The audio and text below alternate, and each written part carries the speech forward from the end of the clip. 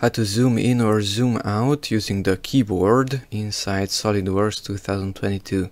So here's an object inside a part file, and let's say it is zoomed in too much, and to zoom it out you can press the Z on the keyboard. Press Z a few times and it zooms out. To zoom in using the keyboard, press Shift plus Z.